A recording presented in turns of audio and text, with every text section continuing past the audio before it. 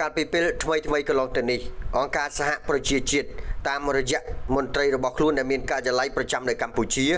បានបង្ហាញនៅរបាយការណ៍វិតម្លៃមួយជុំវិញដំណើរការនៃការចាក់វ៉ាក់សាំងបង្ការជំងឺ COVID-19 នៅកម្ពុជាអង្គការលំដាប់ថ្នាក់ពិភពលោកមួយនេះតាមរយៈឯកសារព័ត៌មានទី11ដែលចេញផ្សាយកាលពីដើមខែសីហាកន្លងទៅនេះបានបង្ហាញនៃការគាំទ្រដល់ដំណើរការនៃការចាក់វ៉ាក់សាំងបង្ការជំងឺ COVID-19 ថ្នាក់ជាតិរបស់កម្ពុជាបើតាមអង្គការសហប្រជាជាតិប្រទេសកម្ពុជាមានអត្រាចាក់វ៉ាក់សាំងទៅលើមនុស្សពេញវ័យនៅក្នុងភាគរយមួយខ្ពស់បំផុតនៅតំបន់ប៉ាស៊ីហ្វិកខាងលិចពលគឺកម្ពុជាមានអត្រាចាក់វ៉ាក់សាំងទៅលើមនុស្សពេញវ័យក្នុងភាគរយដ៏ខ្ពស់បំផុតមួយនៅក្នុងចំណោមតំបន់ឬក៏ប្រទេសចំនួន37នៅក្នុងតំបន់ប៉ាស៊ីហ្វិកខាងលិចអង្គការសហប្រជាជាតិប្រចាំកម្ពុជាចាត់ទុកការចាក់វ៉ាក់សាំងលើពលរដ្ឋនៅក្នុងអត្រាខ្ពស់នេះកម្ពុជានឹងអាចបញ្ជៀសបាននៅហានិភ័យខ្ពស់ដែលបង្កដោយវីរុស COVID-19 បំលែងថ្មីដោយរាប់ទាំងវីរុស Delta ផងដែរការចាក់វ៉ាក់សាំងគឺជាយុទ្ធសាស្ត្រដ៏សំខាន់មួយក្នុងការប្រយុទ្ធប្រឆាំងទៅនឹងជំងឺ COVID-19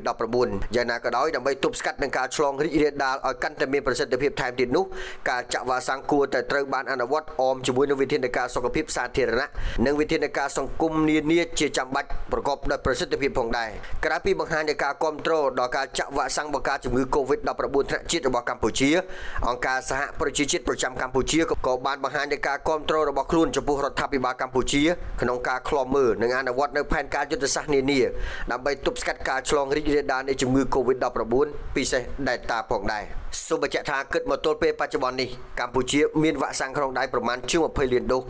ដែលមានទាំងវ៉ាក់សាំងជំនួយរបស់ប្រទេសជប៉ុនសហរដ្ឋអាមេរិកអង្គការសហប្រជាជាតិតាមរយៈមជ្ឈមណ្ឌលកូវ៉ាក់ក៏ដូចជាជំនួយនៃការបញ្ជាទិញពីប្រទេសចិន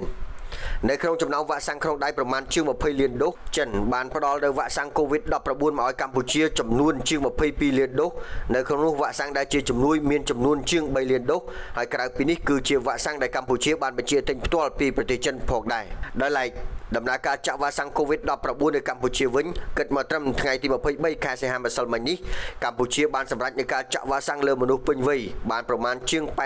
87% ធៀបជាមួយនឹងប្រជាជនគោលដៅដែលត្រូវចាក់ចំនួន10លាននាក់និងការចាក់វ៉ាក់សាំងទៅលើកុមារនិងយុវវ័យអាយុចាប់ពី12ដល់18ឆ្នាំ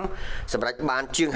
55% ធៀបជាមួយនឹងប្រជាជនគោលដៅប្រមាណ7លាននាក់ដោយឡែកសម្រាប់ការចាក់វ៉ាក់សាំងដូសទី3ឬដូសជំរុញជូនដល់ក្រុមគ្រូពេទ្យកងកម្លាំងទាំង3ប្រភេទនិងមន្ត្រីរាជការនៅភ្នំពេញនិងនៅតាមបណ្ដាខេត្តពិសេសនៅខេត្តជាប់ព្រំដែនថៃក៏សម្រេចបានលទ្ធផលគួរជាទីមោទនៈផងដែរយ៉ាងណាក៏ដោយស្ថានភាពនៃជំងឺ COVID-19 នៅកម្ពុជាក៏ដូចជាតំបន់នៅពុំទាន់មានសញ្ញាថមថយខ្លាំងក្លានៅឡើយទេនៅក្នុងនេះរាជរដ្ឋាភិបាលកម្ពុជាក៏បានសម្រេចចិត្តបង្កើននៅកញ្ចប់ថវិកាទ្វេដងនៅក្នុងការប្រយុទ្ធប្រឆាំងទៅនឹងជំងឺ COVID-19 ផងដែរឯឧត្តមអូនពាន់មនីរតរដ្ឋមន្ត្រីក្រសួងសេដ្ឋកិច្ចនិងហិរញ្ញវត្ថុនៅក្នុងសិក្ខាសាលាស្វែងយល់អំពីការកសាងក្របខ័ណ្ឌគោលនយោបាយម៉ាក្រូសេដ្ឋកិច្ចនិងគោលនយោបាយហិរញ្ញវត្ថុសាធារណៈសម្រាប់រៀបចំសេចក្តីព្រាងច្បាប់ហិរញ្ញវត្ថុឆ្នាំ2022នៅវិមានរដ្ឋសភាកាលពីពេលថ្មីនេះបានឲ្យដឹងថាដំបូងឡើយក្នុងឆ្នាំ2021នេះរាជរដ្ឋាភិបាលកម្ពុជាគ្រោងចំណាយថវិកាប្រមាណត្រឹមតែ$719លានសហរដ្ឋអាមេរិកតែប៉ុណ្ណោះដើម្បីប្រយុទ្ធប្រឆាំងទៅនឹងជំងឺ COVID-19 រក្សាលំនឹងជីវភាពពលរដ្ឋនិងទ្រទ្រង់សកម្មភាពជីវភាពអាជីវកម្មនៅក្នុងស្រុកនៅពេលដែលវិបត្តិនៃការវាយលុកដោយជំងឺ COVID-19 កាន់តែខ្លាំងក្លាប៉ុន្តែយ៉ាងណាក៏ដោយដោយសារតែព្រឹត្តិការណ៍នៅក្នុងសហគមន៍20កុម្ភៈព្រមទាំងការផ្ទុះឡើងនៅវីរុសបំលែងខ្លួនថ្មីដែលតានាពេលថ្មីនេះ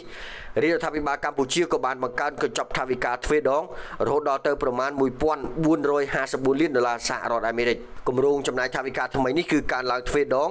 បើធៀបទៅនឹងគម្រោងចំណាយដែលមាននៅក្នុងច្បាប់គ្រប់គ្រងហិរញ្ញវត្ថុឆ្នាំ2021ដែលក្នុងឆ្នាំ2022ខាងមុខឯនោះវិញ